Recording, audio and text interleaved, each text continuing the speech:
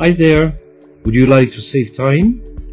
Hidden behind a wall switch and easy to install within minutes, I add where I'd like one or several lighting controls.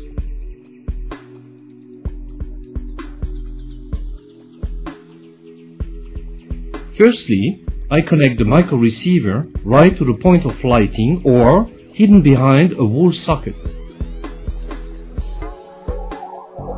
Then I couple up one microtransmitter to the existing wall switch. Lastly, on the right spot, I couple up one microtransmitter to the new wall switch.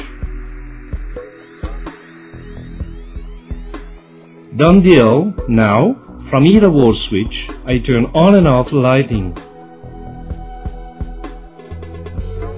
To ease my life, I remote control both main and any other lighting connected.